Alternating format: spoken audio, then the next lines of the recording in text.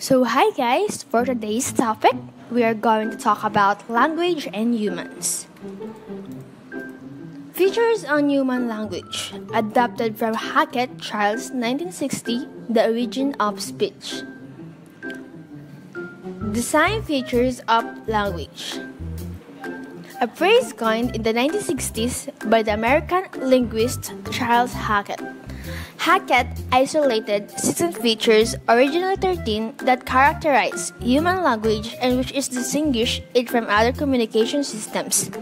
The final 4 features are displacement, productivity, cultural transmission, and duality are reserved for humans. So first, let me talk about Charles Francis Hackett. He was born on January 17, 1916 at Columbus, Ohio, United States. He was known for his contributions to structural language, and he died on November 3 at the age of 84. Charles Hackett was an American linguist and anthropologist who lived from 1916 to 2000. Hackett graduated from Yale in 1939 and later taught at both Cornell and Rice. Hackett made significant contributions to structural linguistics, as well as the study of Native American, Chinese, and Fijian languages. His focus mainly on detailed linguistics analysis, particularly morphology and phonology, and on the concepts and tools that facilitated such analysis. 13 features on human language. First, vocal auditory channel. This means that the standard human language occurs as a vocal or making sounds with the mouth type of communication which is perceived by hearing it. May include other senses, use of hand while talking, and hear in the dark. This channel describes the way vocal signals can be used to produce language.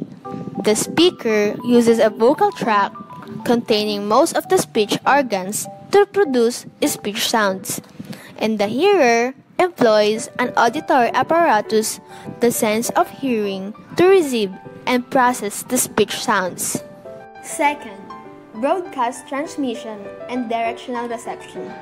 This means that the human language signal is sent out in all directions while it is perceived in a limited direction, here at a distances. For example, spoken language. The sound perpetuates as a waveform that expands from the point of origin or the mouth in all directions. This is why a person can stand in the middle of a room and be heard by everyone, assuming they are speaking loudly enough. However, the listener hears the sound as coming from a particular direction and is notably better at hearing sounds that are coming from in front of them than from behind them. Third, rapid fading. A language does not persist over time.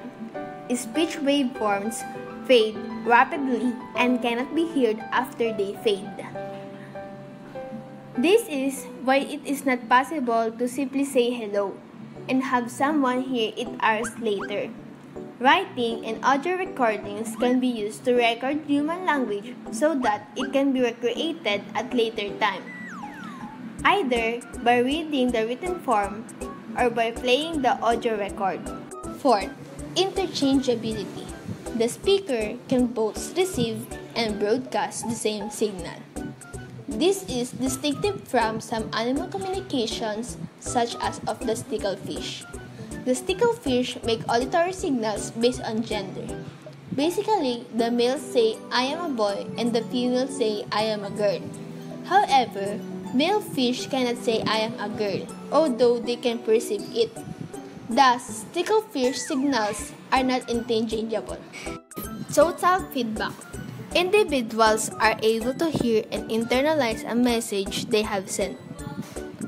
This means that the speaker can hear themselves speak and can monitor their language performance as they go. This differs from some other simple communication systems, such as traffic signals. Traffic signals are not normally capable of monitoring their own functions. Specialization. Speech is produced for communication, not chiefly for some other function, such as echolocation, special sounds, human organs, and not for animals. This means that the organs used for producing speech are specially adapted to that task. The human lips, tongue, throat have been specialized into speech apparatus instead of being merely the eating apparatus they are in many other animals. For example, dogs are not physically capable of all the speech sounds that humans produce because they lack the necessary specialized organs. 7. Semanticity. Speech sounds can be linked to specific meanings. Words have stable relationship to objects. This means that specific signals can be matched with specific meanings. This is a fundamental aspect of all communication systems. For example, in French, the word cell means a white, crystalline substance consisting of sodium and chlorine atoms. The same substance is matched with the English word salt. Anyone speaker of these languages will recognize that the signal cell or salt refers to the substance sodium chloride. 8. Arbitrariness. There is no direct connection between the signal and its meaning. For example, something as large as a whale can be referred to be a very short word. Similarly, there is no reason that a four-legged domestic canine should be called a dog and not a chin or a perro or an aging, all words for dog in other languages.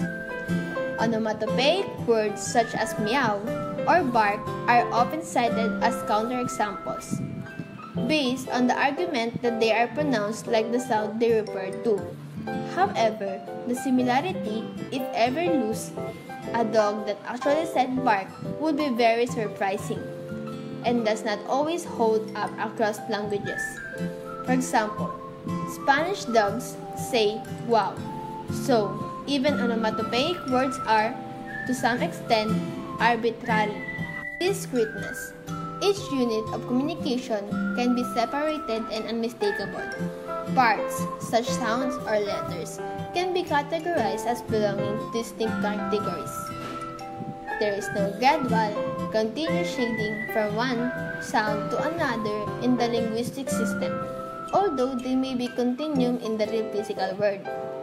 Thus, speakers will perceive a sound as either a P or a B, but not as blend, even if physically it falls somewhere between the two sounds. 10. Displacement.